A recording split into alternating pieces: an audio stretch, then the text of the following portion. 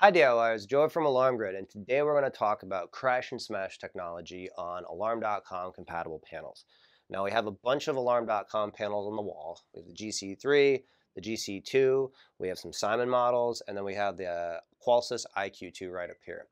All of these systems are able to use the crash and smash technology that you get with a full monitored system on Alarm.com, and it's a great feature to use. The crash and smash is only going to work on a system that is monitored with a central station, as crash and smash has to do with the interaction to central station.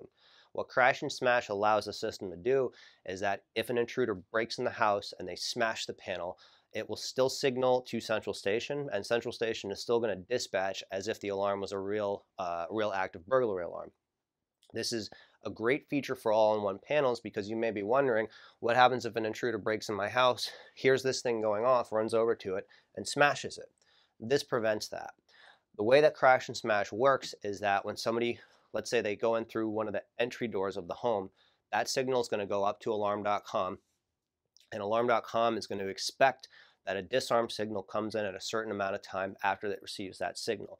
Alarm.com is smart enough to know it's going to calculate the latency of the signal. It's going to look at any signal degradation as far as cellular strength goes, and it's going to look at the Berg dialer delay. It'll also look at the delay timer on the system for disarming to do a calculation to expect when it should see a disarm signal. If it doesn't see that disarm signal, it's going to send that straight to central station, and central will treat it like a regular burglary alarm. It means that if the intruder breaks in, they go through an entry door, the system saying, hey, disarm me, they walk up to it and smash it. Even though the system isn't sending up that full alarm signal to alarm.com and then to central station will still treat that as a real burglary alarm because the system wasn't disarmed after a certain period of time. Another instance where crash and smash is useful is if the Berg dialer delay on the system is enabled. What the Berg dialer delay is, it's a window of time that the system waits before sending a burglary signal to alarm.com and then central station.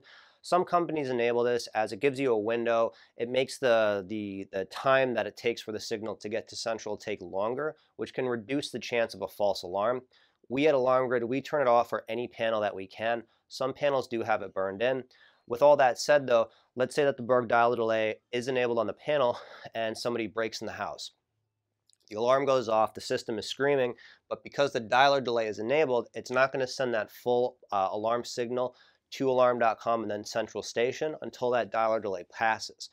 Now with crash and smash, even though it still has the Berg dialer delay, alarm.com is still going to look for that disarm signal to come from the panel, and it's still going to send that signal over to central station, and it's still going to be able, or central will still be able to respond to the signal as if it's a burglary alarm. So even with the Berg dialer delay enabled, and even with the Berg dialer delay time, if the system is triggered during that time, alarm.com is going to get that signal, and they're going to pass it to the central station to respond to it. So as you can see, crash and smash is a wonderful feature to use and have.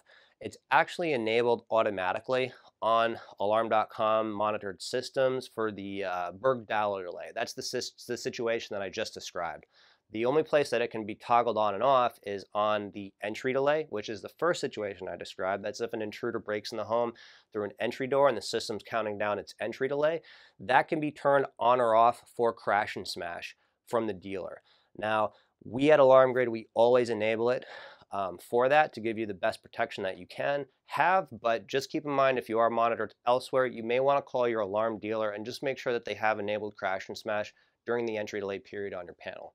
That's pretty much how crash and smash works on alarm.com. If you did enjoy the video, head over to our website, alarmgrid.com. Give us a call, 888-818-7728, or send us an email to support@alarmgrid.com. If you like the video, feel free to subscribe, and if you want to be notified about future videos when we post them, click the notification button below and we'll send an update when we do so. We hope you enjoyed the video and have a great day.